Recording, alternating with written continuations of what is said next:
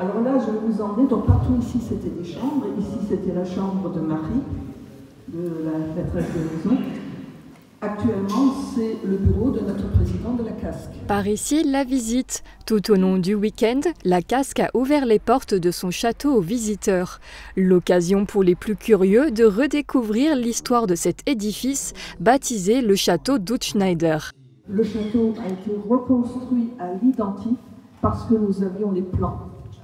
On avait des plans de l'intérieur et de l'extérieur, et donc les trois architectes ont vraiment... Le château, il est tel qu'il a été construit en 1905.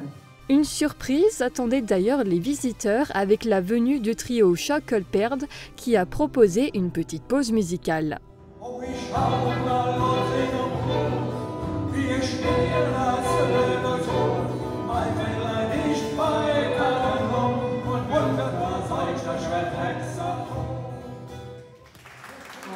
Alors, Didier et Hervé Atamanuk.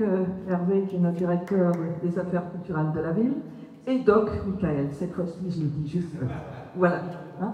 Alors, vous êtes ici dans le hall d'honneur, il y avait énormément de pièces, et Marie, c'était des pièces, des portes coulissantes, donc elle faisait des grands banquets ici. L'édifice est vandalisé, les Allemands s'y installent dès juin 1940.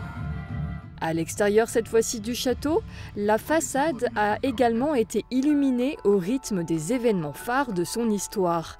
Un spectacle son et lumière qui a ravi ses quelques spectateurs. J'ai trouvé que c'était très joli, les effets étaient très beaux et j'ai adoré. C'est un très beau spectacle qui permet de mettre en avant les monuments historiques comme celui-ci qui pour le coup moi je ne le connaissais pas.